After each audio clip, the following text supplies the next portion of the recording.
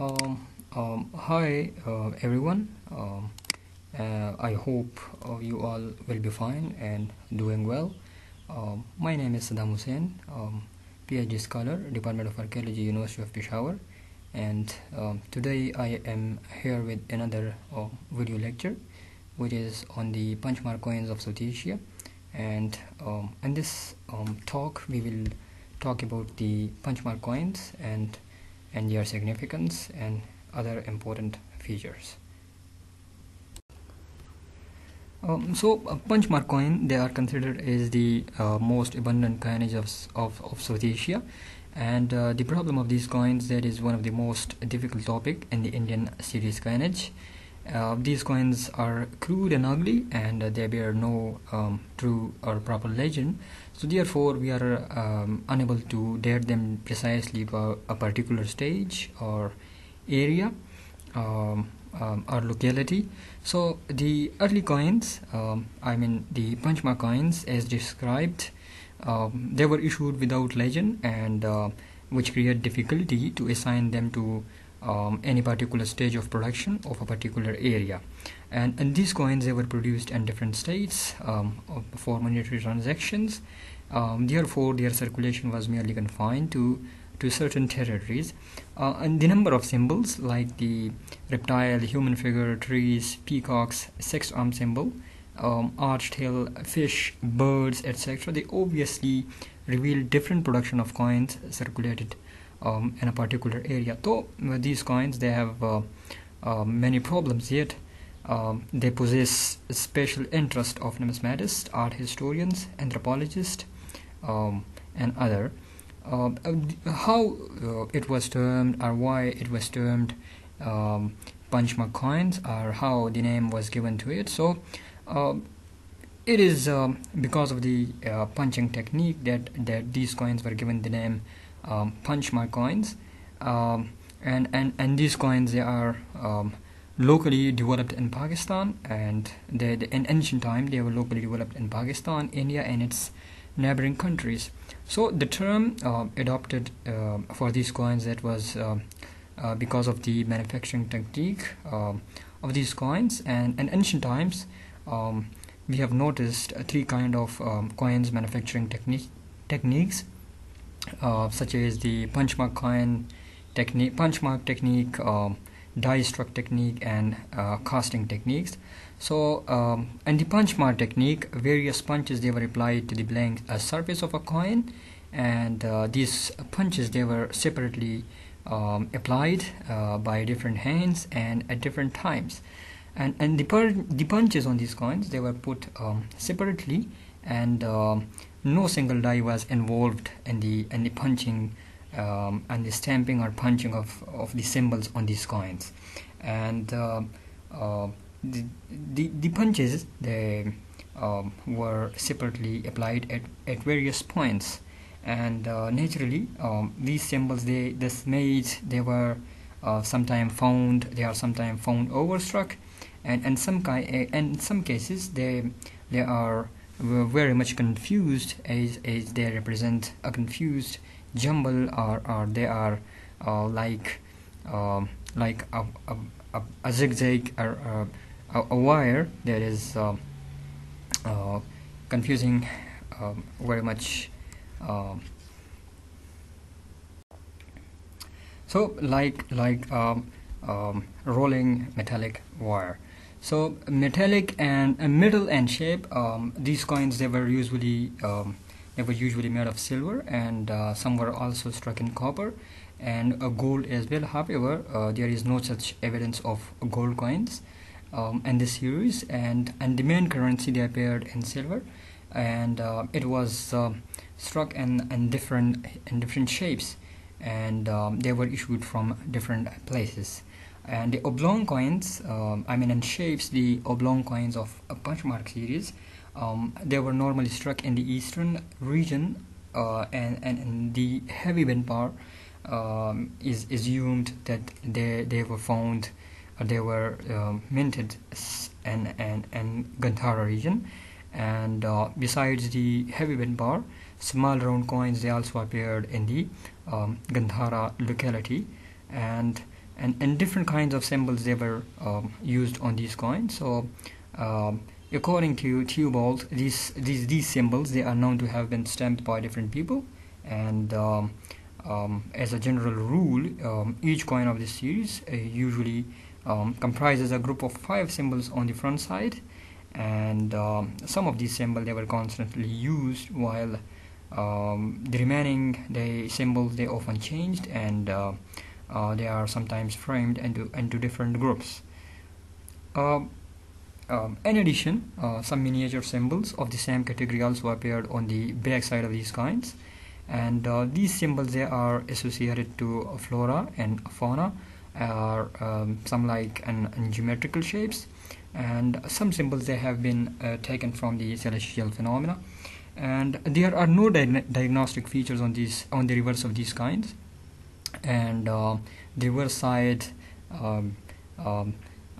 where symbols are not much certain as compared to the obverse symbols, and the reverse symbol on these coins, they are also generally they are minute in size as compared to those of the obverse symbols, and they are punched less deep as compared to obverse symbol, and some of the symbols on the obverse side, they are often found on the reverse side as well.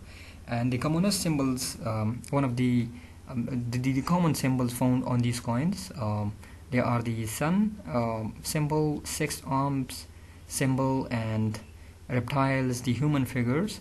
The human figures, they are thought to appear on these coins in the later series, and trees, peacock, arched hill, a 3-arched hill with crescent, fish, birds, dog, bull, elephant, dog on 5 arched hill, the bull on 5 arched hill, goat, fish, snake, scorpion, a tree and railing, which is a Buddhist, considered as a Buddhist symbol, and terrain, caduceus, and the footprints, etc. And the number of these symbols, they sometimes attract the attention of anthropologists, art historians, and numismatists.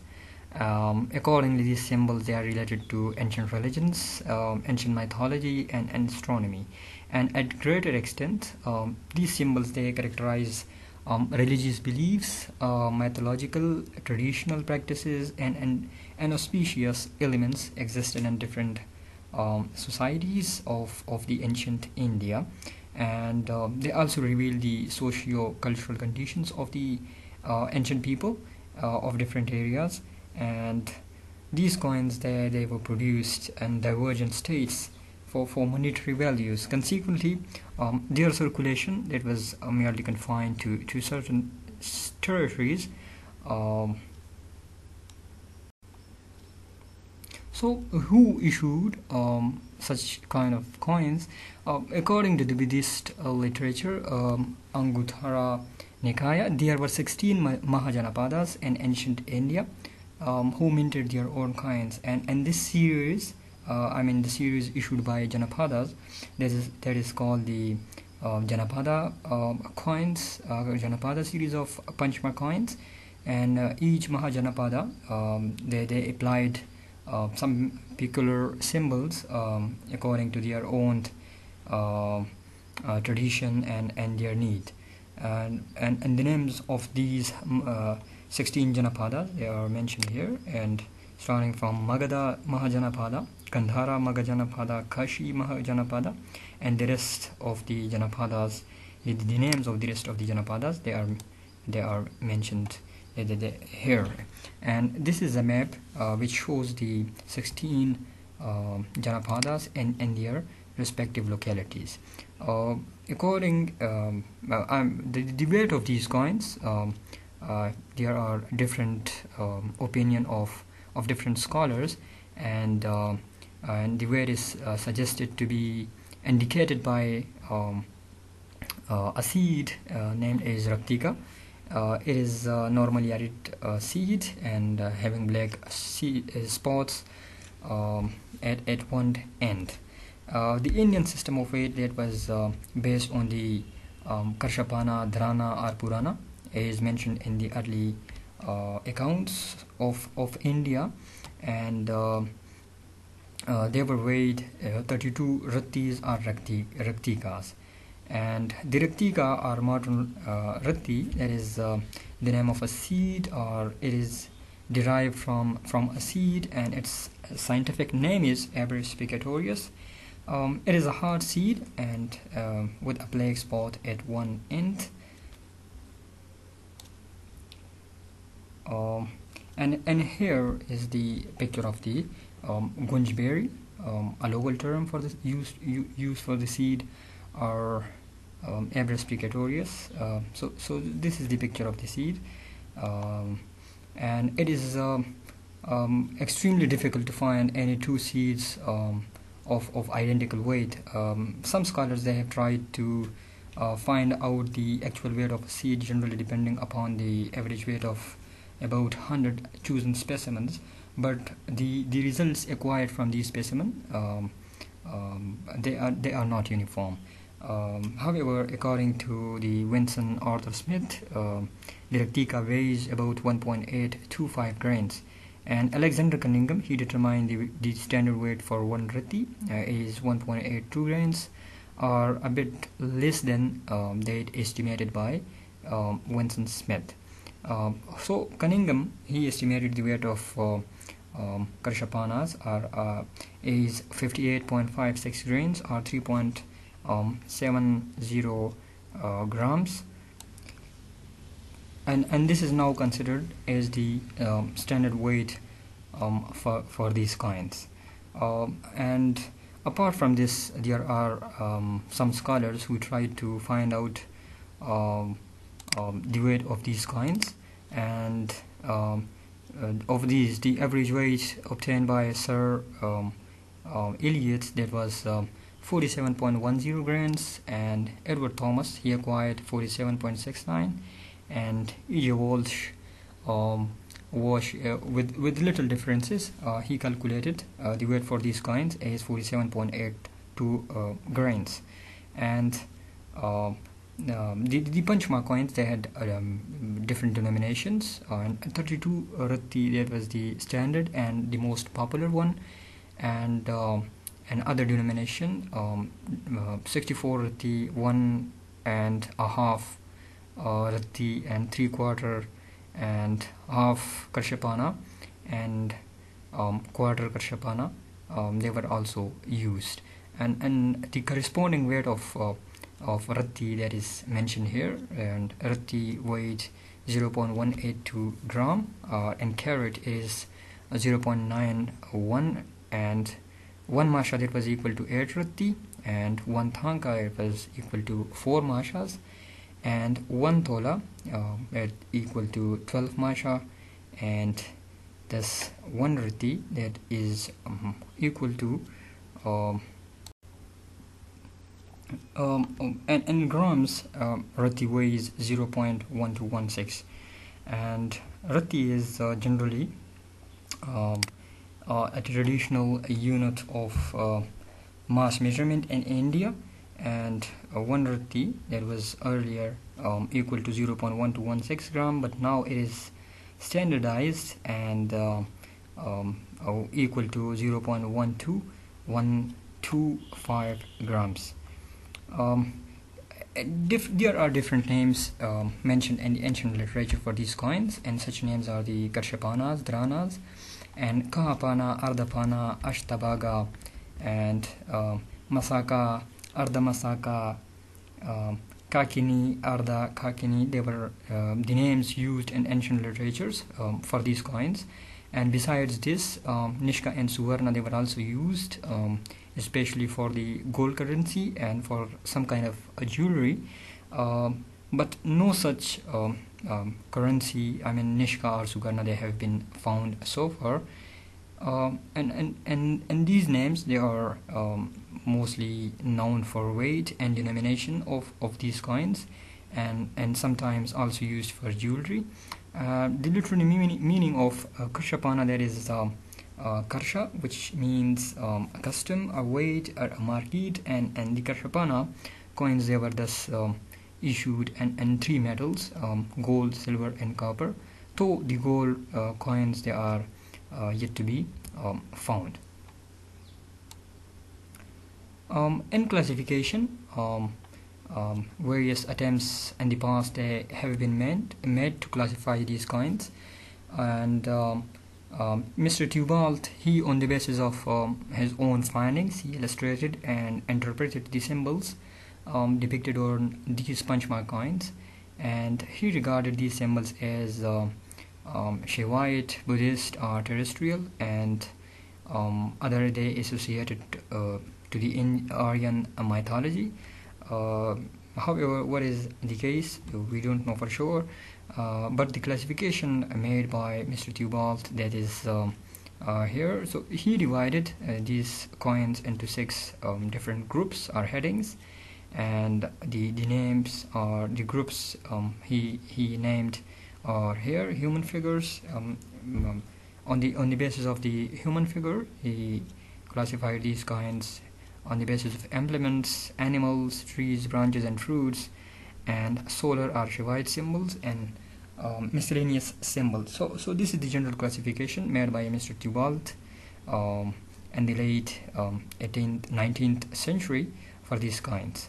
And after that, he alleged that the average number of symbols on the obverse, they are 5, and the reverse side normally bears 2 symbols, which are less distinct as compared to the obverse symbols, and are also found smaller. After that, Pameshwari Lal Gupta, he also classified these coins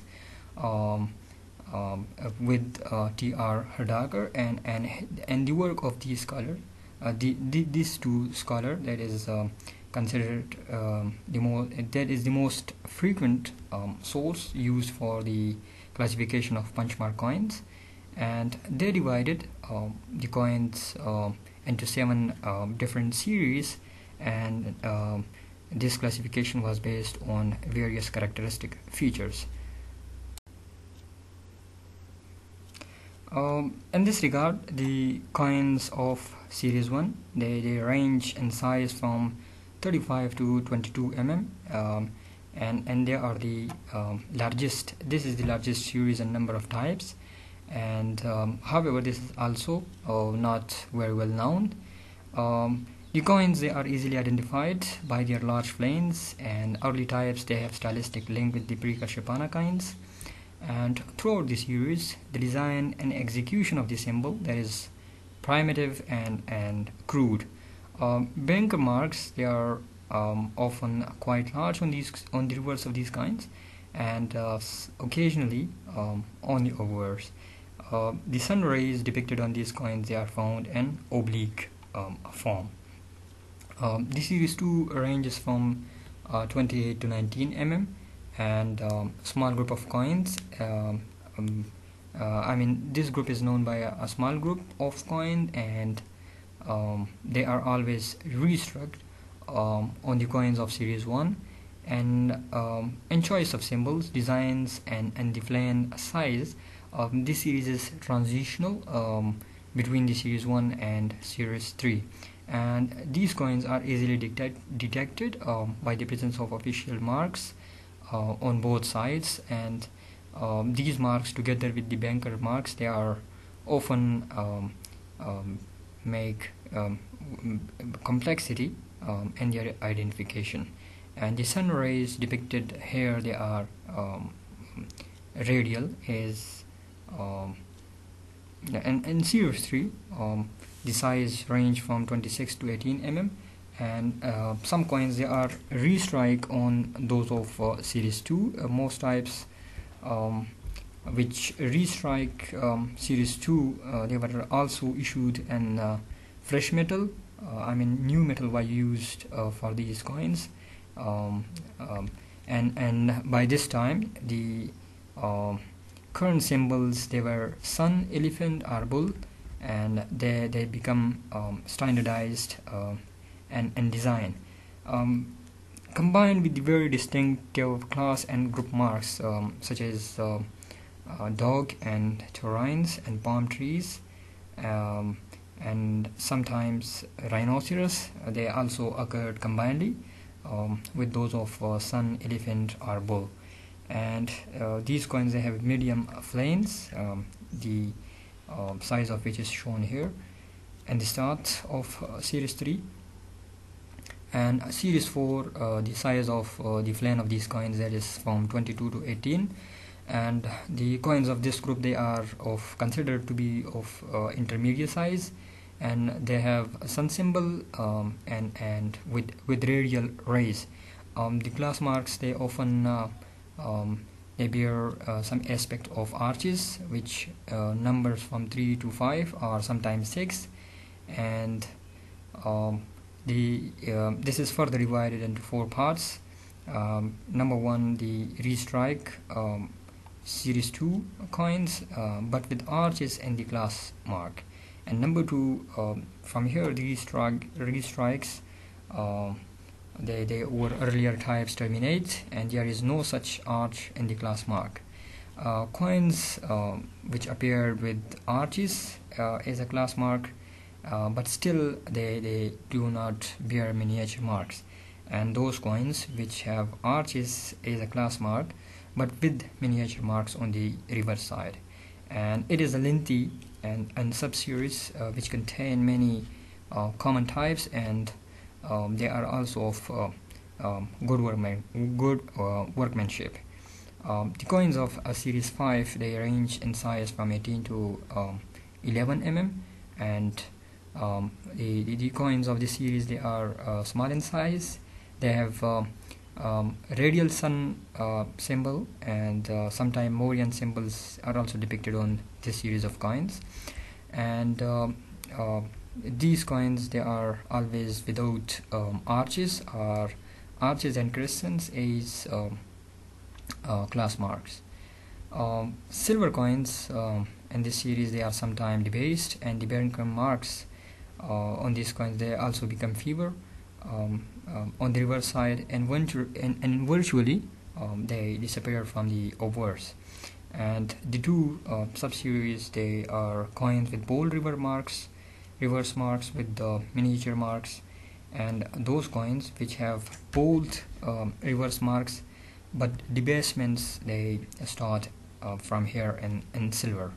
And the series 6, and the size of the plane of these coins, that is mentioned here. And now this is the last series of the Punchmark coins. The details of this series, they are that this is a small series of coins as distinguished by the lack of sun and sixth arm symbol, and they are replaced by other marks. The small size, bold reverse marks, and symbols links indicate that they were contemporary with the series 6 or 6B. And an interesting feature of these coins, that is the use of a group of 3 human figures appear on these coins.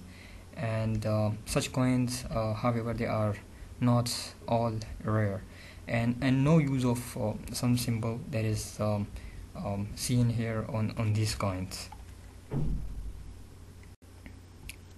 So who issued the Punchmark coins, or in which particular period these coins they were issued, is still a question to be answered. However, here is a brief introduction of the coinage and India. The origin of the Indian coinage, that is hidden in the mystery of time, and it is a very complicated topic to pinpoint to a certain or a particular period. However, it is generally believed that the coinage of India, they developed independently from the coins of Lydia and China. However, the coinage of Lydia, that was struck irregular in shape, and they were all bean in shape, and as compared to the Punchmark coins, which were found in rectangular, oblong, squares, and other such shapes. And the metal used for the Lydian coin, that was electrum, which was an alloy of gold and copper, and then simply punched in the center under the king and his son Croesus. A straight line can be seen between the king and his son Croesus on the coins issued in Lydia earlier, and accordingly the China, they had introduced the cast coins and bronze, and they were in the shape of knives, keys, and spades. And initially, its most famous cast coins, they were in round shape and having a hole in the center. So against this, the coinage in India, they introduced in the form of a punched mark, and they were unique and without any features as discussed above. So as the coinage of India is regarded, here is the theories about the origin of Punchmark coins, and these are the earliest coins of South Asia or India, is compared is considered by the renowned numismatists in the modern days. As I discussed, that the Punchmark coins, they are considered as the earliest coinage of India. However, there are still some questions, and these questions they are from the last 2 decades, that whether these coins they originate locally or the idea that was borrowed from foreign countries. I mean, from where the Indian they learned the technique of making coins, and how the Punchmark coins they were issued. So there are different theories regarding the origin of Punchmark coins, and these theories they are divided into 2 groups. Number 1, there is the indigenous theory, and it includes those scholars who consider the origin of Punchmark as an indigenous act, and the second one, there is those scholars who consider that the Punchmark coins, or the idea of making Punchmark coins, they were brought by the foreigners. Those scholars who support its foreign origin theory, they are of the view that the invention of coinage in India, that was not known to Indians, and these Indians they learned the art of making coins from the Greek people, from the Persians, or Babylonians. And the Babylonian theory that was proposed by J.A. Decodemanchi, and he considered that the silver and copper coins of the Punchmark series, they are simply an Indian variety of the Persian or Achaemenian coinage. James Princip, on the other hand, and Horace Wilson, they were the pioneer in the field of numismatics, and they thought that the idea of issuing coins that was learned by the Indians from the Greek rule, and they are of the view that the earliest coins of India, they chiefly consisted of lumps of gold and silver, and they don't have any impression or symbols until these people they learned the usefulness of money from the Bactrian neighbors. Though later on Princip he modified his views and admitted that the Indians they had an indigenous currency, but he stuck to his old views and believed that the die devices used for Punchmark coins they were learned from the Greek people. And Vincent Arthur Smith, he agreed with James Princip and Horace Wilson that these coins they were learned. The technique of issuing Punchmark coins that was learned by the Indian from their Greek navals. John Allen, he on the other hand has different opinion and believed that there was no connection between the Indo-Greek coins and the Punchmark coins.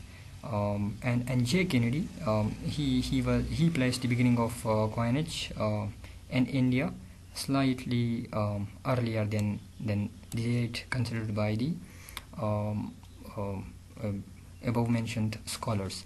And in this regard, he was of the view that the Punchmark coins, which form the earliest series of coins of India, they were copied from the Babylonian shekel, when the maritime trade that was open between the two um, regions.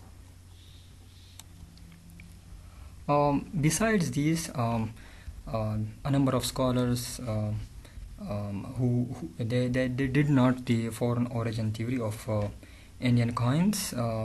So of these, E. Jepson, he thought that the Punchmark coins, they were developed independently and without any foreign influence. And Edward Thomas, later on, he also supported the views of E. Jepson.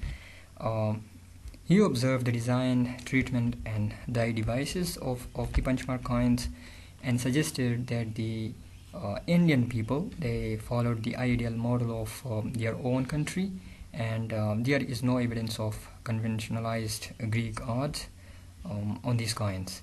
Alexander Cunningham, on the other hand, he said that the Punchmark coins, they were certainly current in the time of after the Gautama Buddha, which means 5th or 6th century BC. And he further observed that the Punchmark coins, they may go back and date as far as 1000 BC. Amongst the Indian numismatists, S.K. Chakraborty,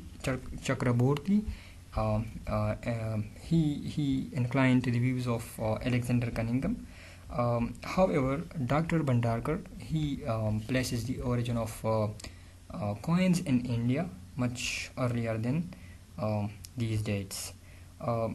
Whatever the dispute may be, but it is true that the topic is not resolved yet, and we shall therefore examine different theories regarding the origin of the earliest coinage in the Indian subcontinent. However, a separate video will be made on these theories, which probably suggest that the Punchmark coins, they were originated following the traditions of Greeks, Persians, and Babylonian shekel.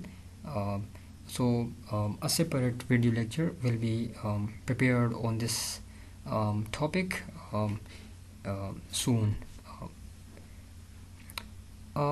Initially, it was considered that the Punchmark coins, they were issued by merchants, and then the art was officially developed by different states for their monetary needs. And after these states, the tradition was shifted to the imperial period, and that imperial period is considered as the Mauryan period, in which the Punchmark coins, they were issued in uniform. They were uniformly issued in square shape, and through the Indian subcontinents, these coins, they are found from Kabul Valley in the west to the Bangladesh in the east. And the early coins, they are assigned to local states, and later on the area was transformed to the imperial government in the Mauryan period. And there is nothing on the basis of which we clearly suggest that the Punchmark coins were issued by the state or by private individuals. And besides the royal mints, there were other bodies. They were also engaged in the issuance of coinage. They were authorized, and those authorities, they may have been the communities or a group of villages, or tribes, clans, or janapadas, or the self-governing provinces, or guilds of merchants or towns.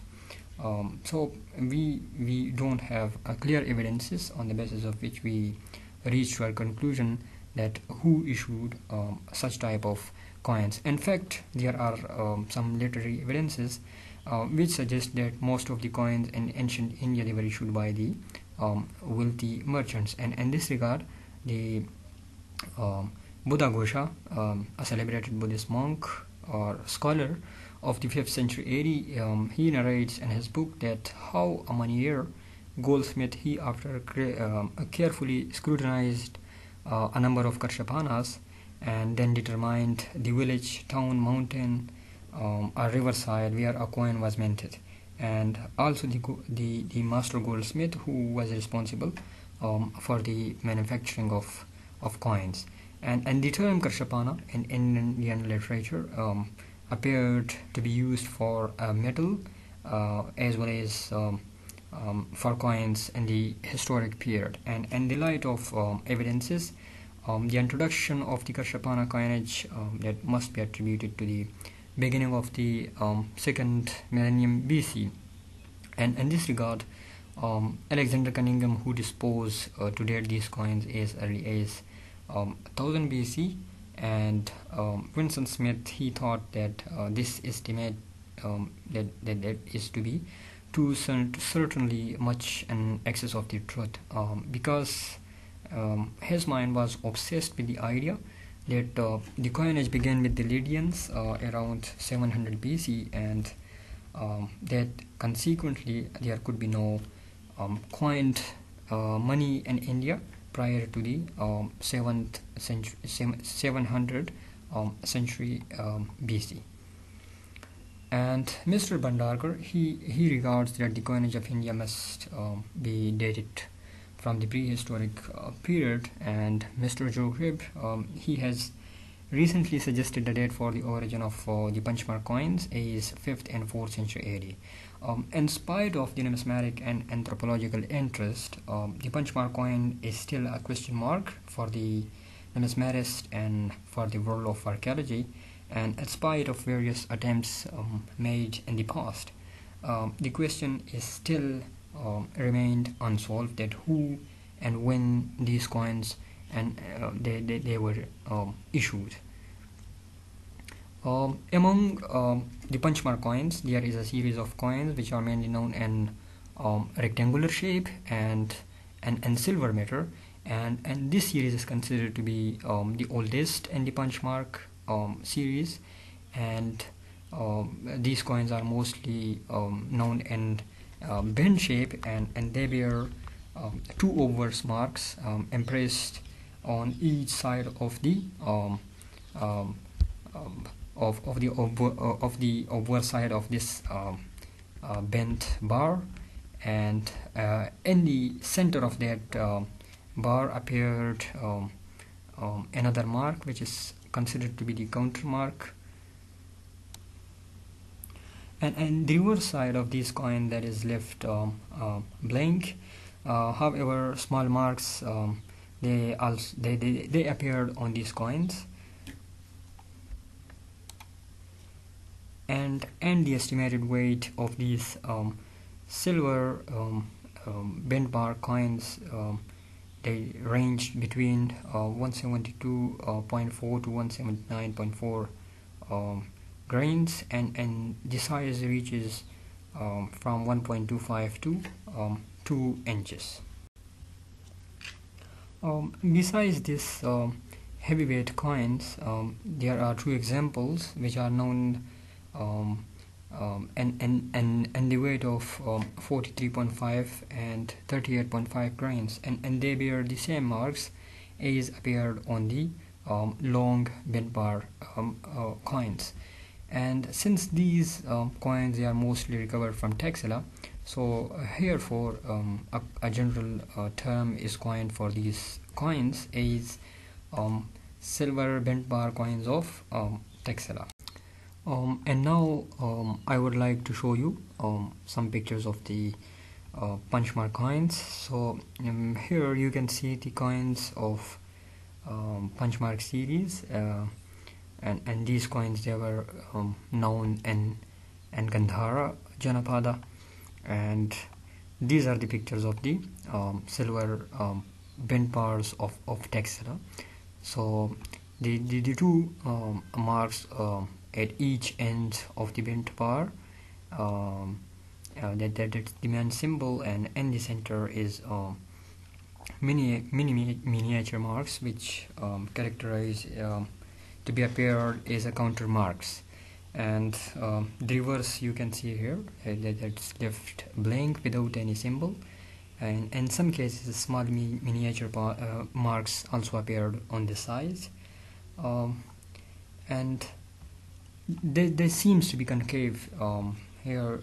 You might see in the picture that they are slightly concave from the obverse side, and this is a coin of the Vidarbha Janapada, which was acquired from the internet, and the coins of other Janapada, they are also available in large number. The pictures of these coins are available in large number on internet, so you can see in details there. And these are the coins of the Magadha Mahajanapada, and this is the obverse side, characterized by 4 or 5 marks, mainly 4 are known, and the reverse is sometimes left blank or with small marks. These two coins, they are not published, and they are the part of a hoard, and will be available to the readers soon in the form of a research paper. And they belong to the Gandhara Mahajanapada. These are unpublished, so that's why I can't show you more pictures of the coins of the Gandhara Mahajanapada. So that's the first example, and this is the second example of the hoard. There are also some coins in this hoard which depicts symbols not appeared earlier, symbols which are not reported earlier or do not appeared earlier on the Punchmark coins, especially of the Gandhara Mahajanapada. Thank you very much for listening to this video, and this is actually the part of a lecture series started by Professor Dr. Muhammad Naeem Qazi from the Department of Archaeology, University of Peshawar, Pakistan, and I thank him for providing me the opportunity to make a video on the Punchmark coins. And this is these lectures, they are in fact very much useful for those who are learning coins or learning the archaeology, especially for the students of Pakistan, and also for those who are interested in archaeology and also in ancient coins.